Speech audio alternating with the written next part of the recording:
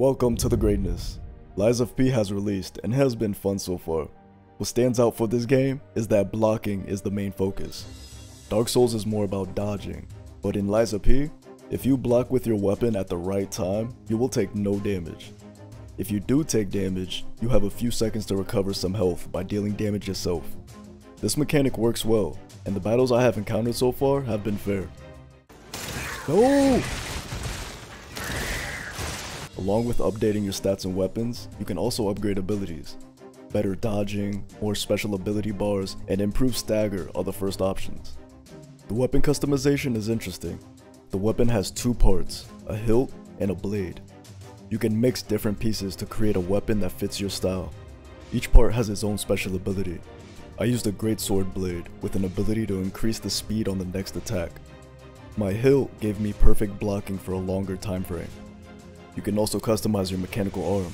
There's arms that deal massive damage, and others that grapple enemies. Freeze! You better stop before I put a hole in your back! Or you think it's a game? Oh, it's on that! Oh, shit! All these tools make the gameplay fun. Weapons do have durability, but don't worry, you carry an infinite repair tool that repairs for free. When you are out of health potions, which are called pulse cells, you can recharge them by dealing damage.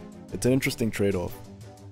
The story has me engaged. I want to know what caused the puppets to go crazy, and what's the deal on this petrification disease that is affecting humans. Overall, from the few hours I have played, this game feels like an excellent twist to the Souls formula, and I'm enjoying it. Thank you for watching, thank you for subscribing, and until next time, peace.